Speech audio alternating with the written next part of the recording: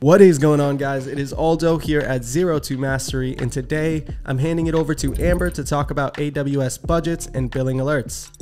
This is essential for staying on top of your cloud costs and making sure that your costs don't spiral out of control. Amber is a certified cloud practitioner, developer, and technical trainer with numerous years of experience, so you guys are definitely in some good hands. Enough talking from me, let me hand it over to Amber to get you guys started. Once your application is out there and you're using various AWS services, how do you monitor your spend? There's two services we'll talk about here, AWS Budgets and CloudWatch Billing Alerts, also sometimes called billing alarms. But starting with AWS Budgets, this is just as it sounds. You create a budget to say, I only want to spend perhaps $10 per month for EC2 instances in my training account, and please send me an alarm if I go over that. Which kind of hints at this next point.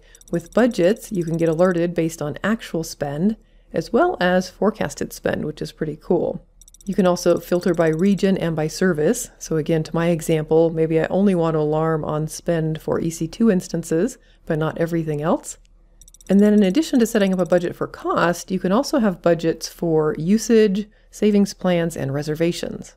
This is a newer service, so it kind of took what we already had with CloudWatch billing alarms and made it more comprehensive.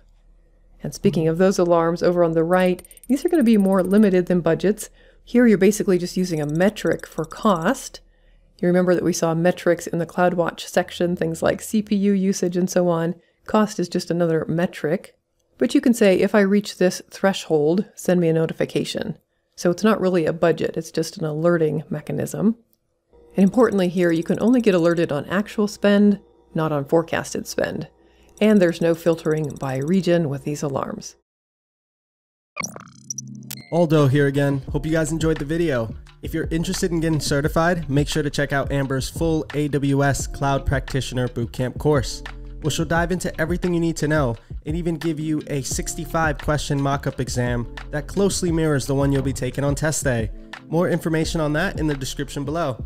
But that's it for today, and until next time.